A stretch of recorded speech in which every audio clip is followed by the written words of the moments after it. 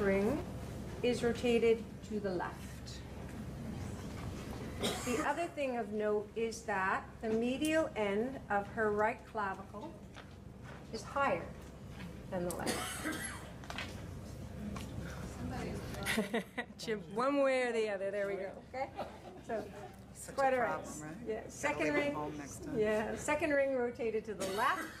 Medial end of the clavicle is up.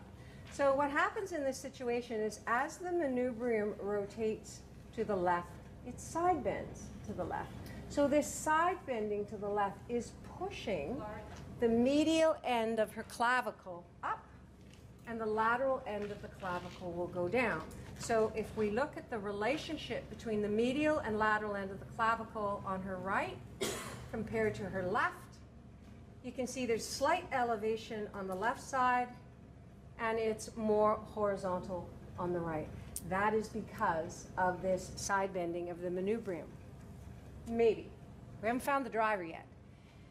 If that hypothesis is true, if I correct the second ring,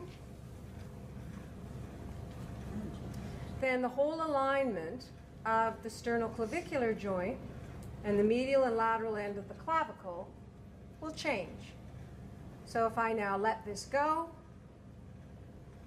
up goes the medial end, down goes the lateral. Okay? Can you do it again? Correct the second ring. Let's do it from here and here. So I'm doing a correction on one side, on the right side. Let the correction go. And there goes the medial end of her clavicle high. Okay?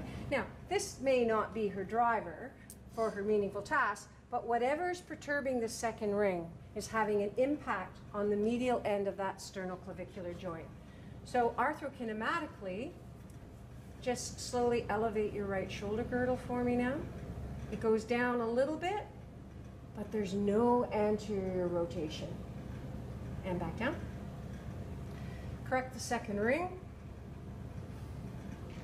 Hold the correction. Look at her head. We're not there yet, right? Her head's side bent. I got it all over. Yeah? It's fun. You all right? Okay. And now elevate. Okay, now the clavicle is anteriorly rotating. So the second ring is the driver for her clavicle, but it's not the driver for the whole thing because we're making her head and neck worse.